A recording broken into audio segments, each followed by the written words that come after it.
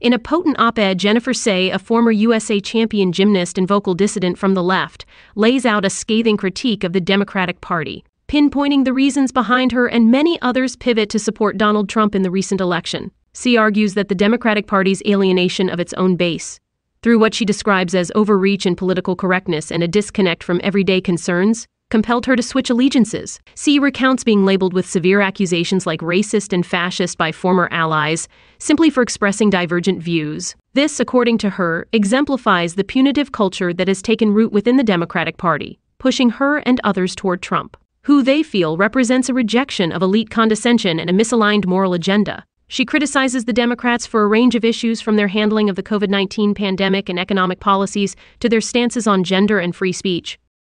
Say's narrative resonates with a significant swath of voters who feel forgotten and frustrated by what they perceive as an increasingly out-of-touch party leadership. This article not only serves as an explanation for Trump's unexpected electoral success, but also as a stark warning to the Democrats about the perils of ignoring the core concerns of their traditional voter base. Say's compelling account is a call for introspection and recalibration in Democratic strategies moving forward.